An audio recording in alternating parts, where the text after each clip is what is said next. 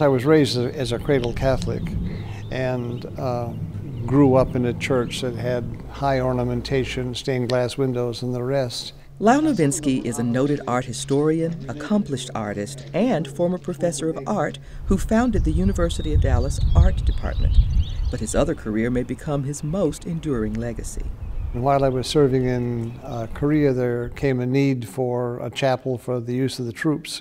So the commanding officer commissioned me to turn a Quonset hut into a non-denominational chapel. That Quonset hut was the first space Novinski transformed, and many others followed. I was really renovating just about a chapel a year, making the furniture largely myself or engaging other artists when I needed metal work or electrical work.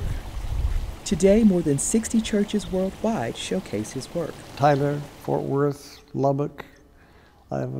I have a chapel in Rome and an altar in Denver. In his recent projects, Novinski has been inspired by sacred spaces in which all the elements relate to a unifying theme. So I developed this idea that in order to organize the interior of a church, one needs to select ideas and images that have the possibility of making larger connections and stories. And we'll see some of that in this chapel as well. The chapel at Christus St. Joseph Village in Capel is one of Novinski's most recent assignments. The space serves the retirement community living there, so Novinski wanted a theme that would resonate with them. What I chose as the unifying theme for this is a sense of memory.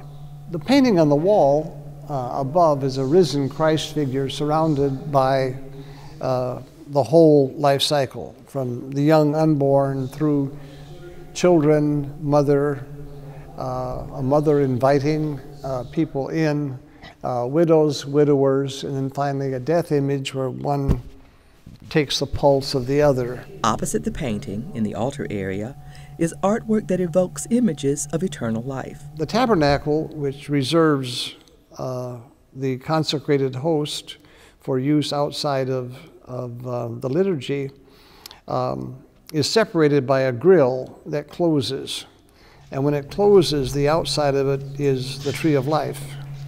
And then when it opens, there are profiles of human figures around it, which are very contemporary, because they represent the people of God.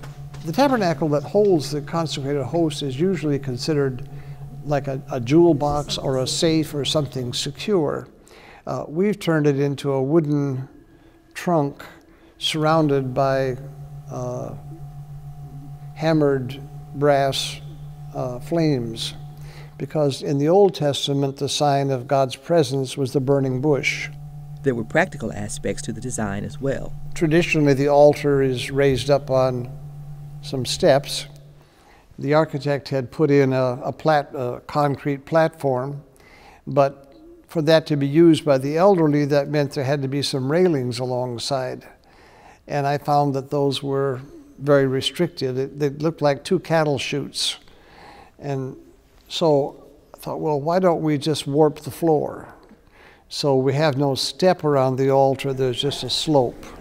So what it really symbolizes is, first, an easy way to get there.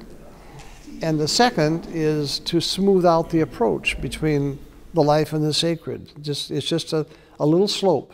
Novinski combined all these elements, artistic and practical, traditional and modern, to create a space that would link memory to the eternal. But the real memory that we serve here in the liturgy is the liturgy of the Last Supper. Do this in memory of me. The institution of the Eucharist is about remembering.